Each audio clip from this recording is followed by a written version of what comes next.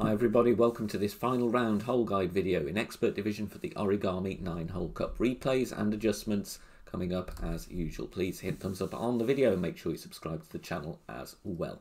Let me know in the comments section down below how you're getting on in your rounds. If you're playing the final round in Expert, of course, check out the rest of the hole guide videos on the playlist on the channel homepage.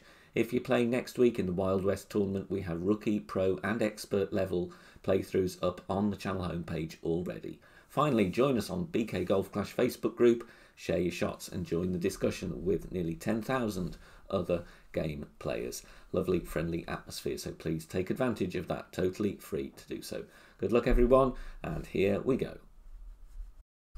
We're going to find our position first with the Grizzly level 7+ before adding spin. Top of +1 with Grizzly 9, top of +4 with Grizzly 7 or 8. Before spin, ball guide pointing right edge of the cup.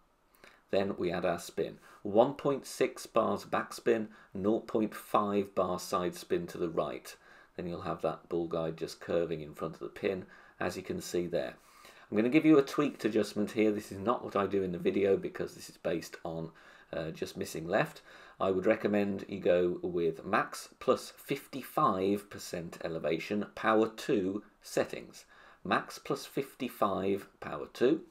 2 pulls over the bullseye using Grizzly 9 numbers. If you want to stick with the adjustment I do in the video, that is max plus 50, power 3. And then you could just aim a couple of clicks more to the right, but I would rather set up as I did and just increase the adjustment. So max plus 55, power 2 would be my suggestion of a tweak based on the miss here on this tricky par 3.